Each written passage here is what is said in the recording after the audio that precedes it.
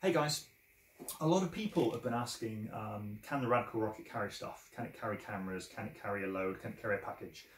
Unfortunately, we've got this huge 120mm fan in the middle, and all of the other stuff is evenly around the outside of the fan so that it can fly nice and stable. So I've been giving this some thought, and I've been thinking, how can it carry stuff? So what I've come up with is, we've got the Radical rocket, okay, which is kind of like this. Right, and we've got our fan is inside there, and this is our inlet ring. Okay, so what I've come up with is what we need to do. We need to keep whatever it is we're carrying in the centre of lift, centre of gravity, okay, which is in the middle.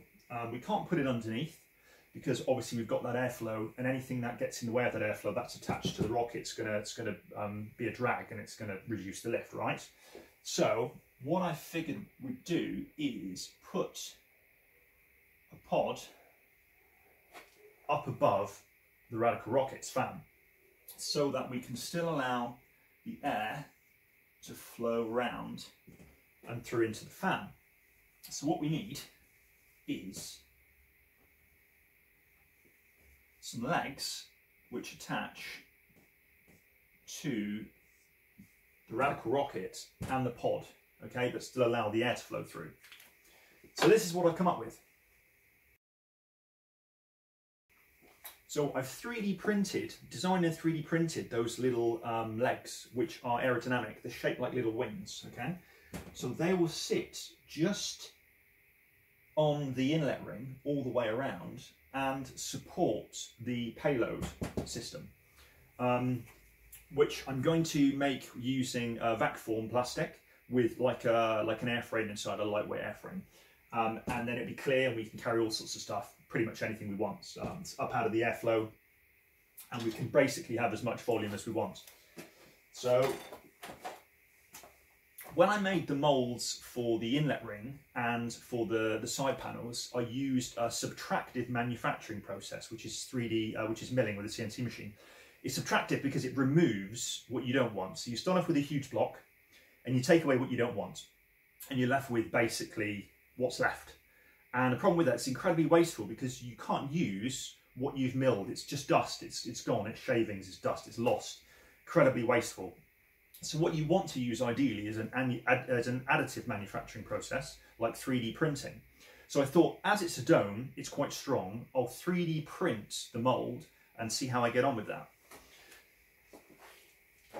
So I 3D printed the mold, and I managed to make one vac formed nose cone. We'll call them nose cones, shall we? It came out really, really well. It's a little bit steppy because the 3D prints are like that.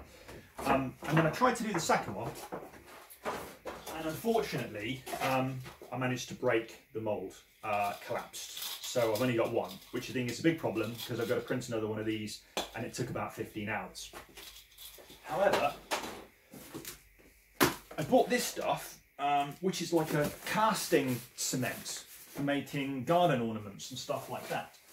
So what I'm going to do is I'm going to fill this with that cement, and then take it out, and then what I'm left with, I'm going to sand down the mould, we'll call it, get rid of all of these lines, all of these bumps, and then I'll use that as another mould to make as many as I need.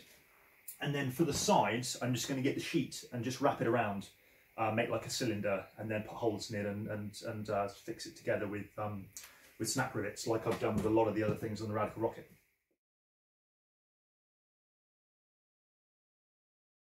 Right, so let's get mixing.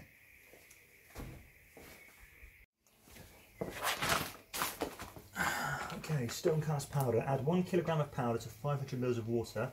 Always add powder to water only. Mix thoroughly to creamy paste. Using less water makes powder harder, more water softer. Mixture will be workable for about 10 minutes. Sets in about 20 minutes from mixing. Okay. Right.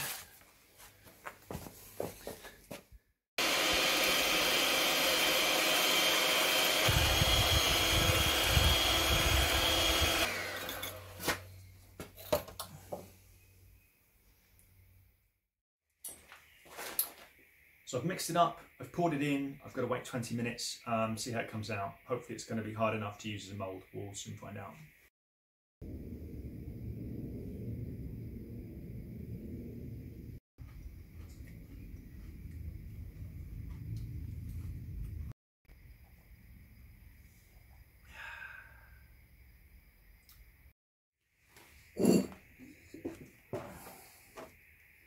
Oh, it's really, really hot, so I think it's still going off. Super warm. I think I'm going to leave it. I'm going to leave it in there till it cools off, and then I'll know that the chemical reaction's all done with. Well, the temperature's actually going up, which is not what I was expecting. 1 hour and 15 minutes later, and it's cooling down.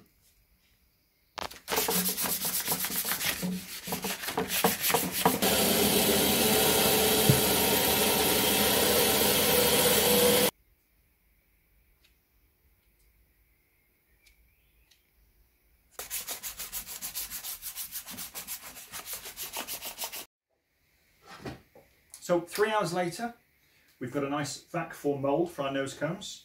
It's looking really smooth. It might need possibly a little bit more filling and a bit more sanding, but we'll pop it in the vac former, see how they come out. Here we go.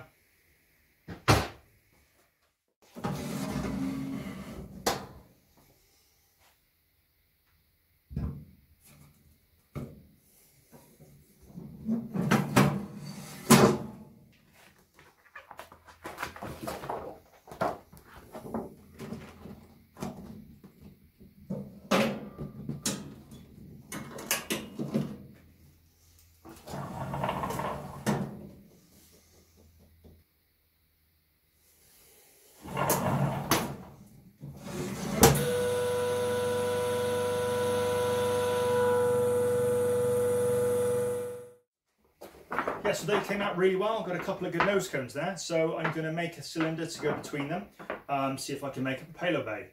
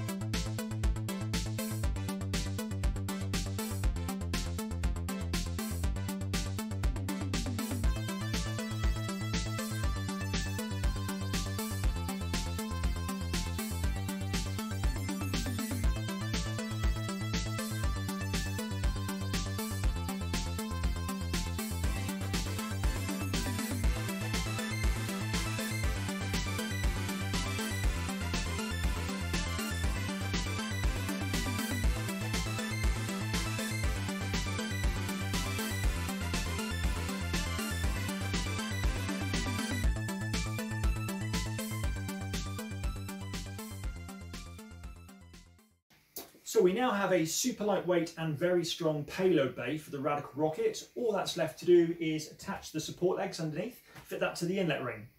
In my next video, I'm going to be test flying it, putting things inside and seeing how that affects the flight characteristics. So thanks for watching and see you in the next video.